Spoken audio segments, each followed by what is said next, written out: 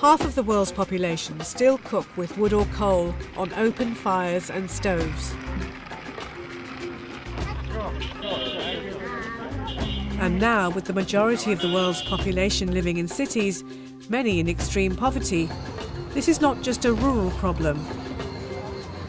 1.6 million people die because of breathing this smoke, and our planet is threatened by that same smoke.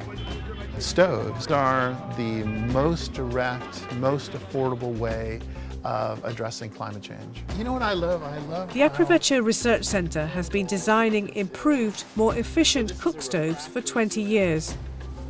Now they're bringing them into production on an unprecedented scale. One of the really important things is bringing the project to scale.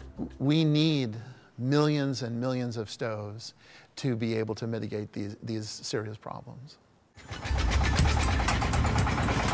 In China, they have finally found their ideal factory, the Shengzhou stove manufacturer. Mines in the area produce a rare, lightweight clay. It's mixed in very precise proportions, moulded to Aprovecho's design and fired in a traditional Chinese kiln. The combustion chamber is light enough not to draw heat away from the cooking pan, but durable enough to last. This one's fired. Wow.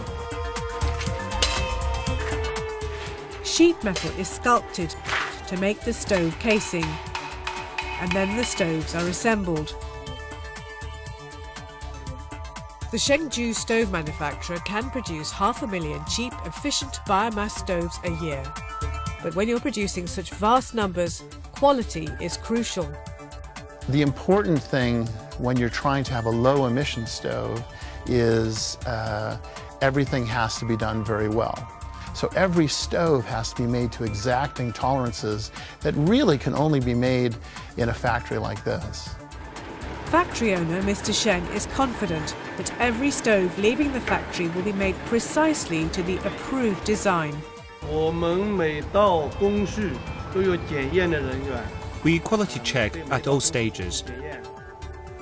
We take samples from every batch of the finished product, send them to the lab and check the amount of smoke and carbon monoxide that is released.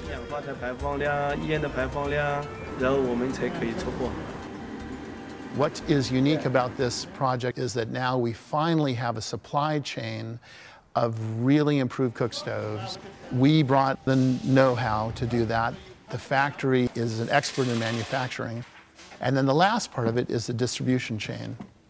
What to do, how to do it, how to get it to the folks who need it. At the moment, we are in Alexander. We're in a township called Alexander. Here, people are living in shacks. They have no electricity. They have no running water. I think it's one of the poorest communities around this country. They're using coal and wood and paraffin to cook. Paraffin used to take most of our family income. We are not all employed. We used to spend lots of money and sometimes ended up borrowing to pay for paraffin. These efficient factory-made stoves can have a massive impact on the lives of people living in conditions like these. At first, I was worried about the stove. I did not trust it and thought maybe they had given us something which doesn't work. But after lighting it, I felt so good and happy. There's a big difference between the paraffin stove and this one. The children are no longer coughing. I use it day in and day out with no problems at all. These stoves are going to save lives, you know. These stoves, people are going to save money.